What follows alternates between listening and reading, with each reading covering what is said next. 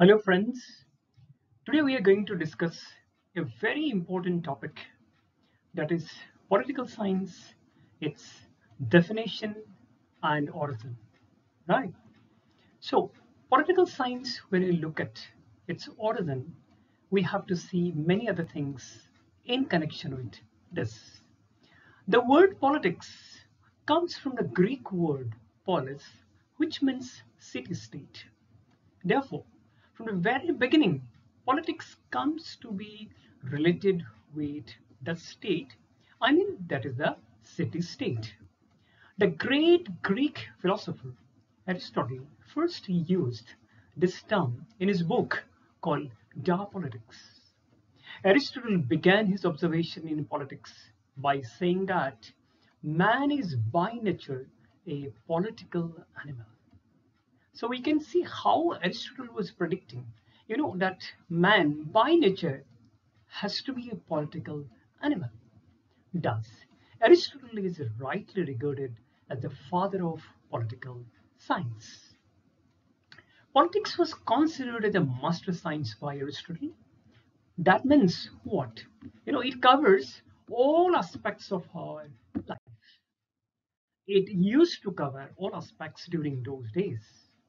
The term political science, when it comes to the modern period, it was coined by the French philosopher Jean Bodin in the 16th century. Since then, the words political science and politics are used interchangeably. Right. Between 16th and 20th centuries, political science or politics was not understood in a sense, in a broad sense, that it used to be understood by the Greeks.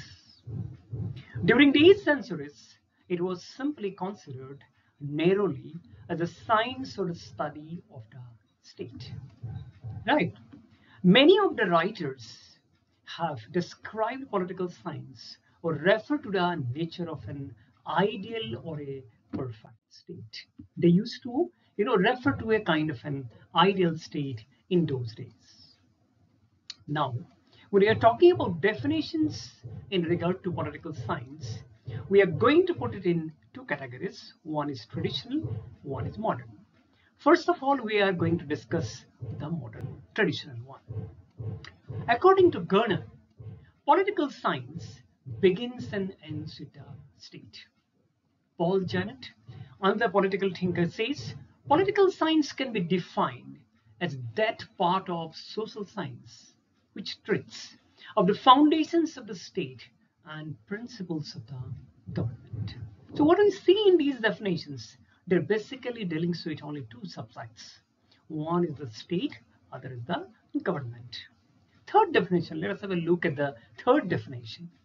Gattling, another political thinker, says political science is the historical investigation of what the state has been, an analytical study of what the state is, and a political ethical discussion of what the state ought to be.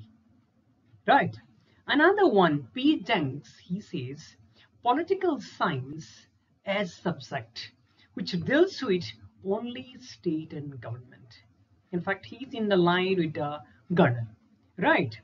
And again, Willoughby says, generally speaking, there are three topics with which political science deals with. What are these three topics? Willoughby says these are state, law, and government. Now we'll be talking about definitions of modern time.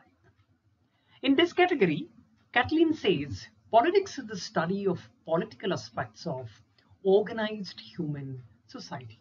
According to Wasby, another thinker, to some, politics involves power, authority, and influence.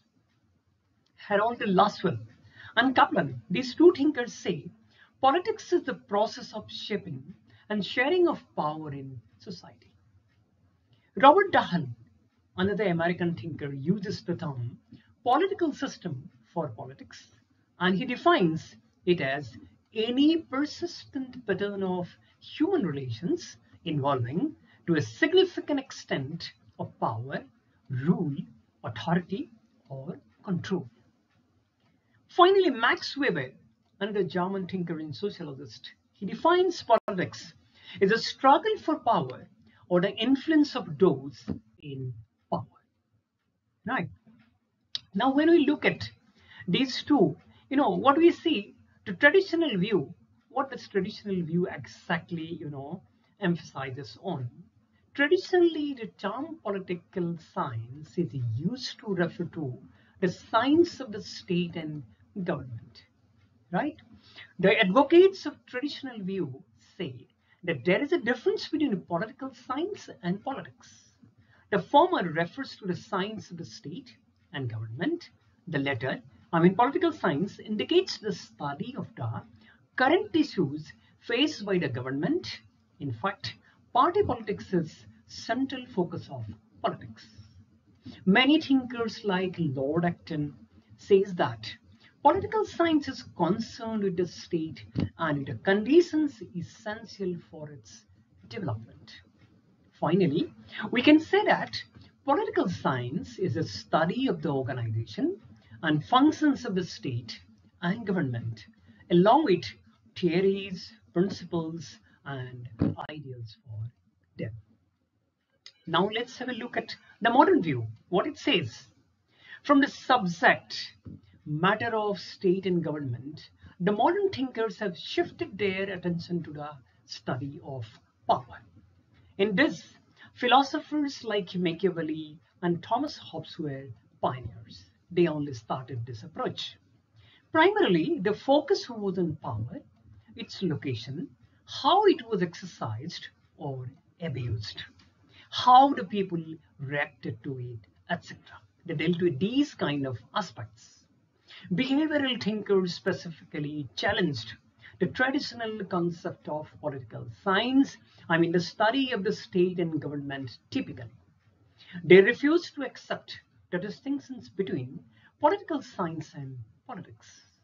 They especially, the American thinkers employed new concepts like political system for studying politics. However, the power view was soon found to be defective by many critics. It was argued that only legitimate power should be the basis of the acceptance of the government by the people. Thinkers like David Easton added a moral function to the exercise of power by asking for the authoritative allocation of values for the society. Some authors like Wasby, Vernon van Dijk, Sir Ernest Bale, Quincy Wright, etc. are of the opinion that controversy and conflict are also essential parts of politics. Consensus and general arrangement of society were also considered essential parts of politics. Right. Now, some of the thinkers, again, they have gone beyond and say that politics is concerned with man. Heinz Euler says that notion of politics does not come from heaven. It is purely a human venture centered in man and created by man. Professor Harold Lasky of London School of Economics frame says that the study of politics concerns itself with the life of man in relation to organized state. It deals with human beings in an organized society. That means human beings are placed in the context of an organized society, not in an unorganized society. Many others argue that politics is the study of internationalism, which is necessary for bringing world peace, welfare state, and cooperation. So now, finally, it views politics as a study of performance of institutions, their interactions, and political behavior of man. So friends, for today, this is what is political science and its definitions of traditional and the modern type. I'll be bringing lots of topics in this regard and the entire syllabus of political science in my video. So thank you for watching my channel. Kindly watch my other two channels also. Number one is Dr. Makhan Saikia's talk on foreign affairs. Other one, Dr. Markan Saikia's talk on national affairs. Again, once again, I would like to say thank you to all of you, those who are watching me. Thank you. Bye bye.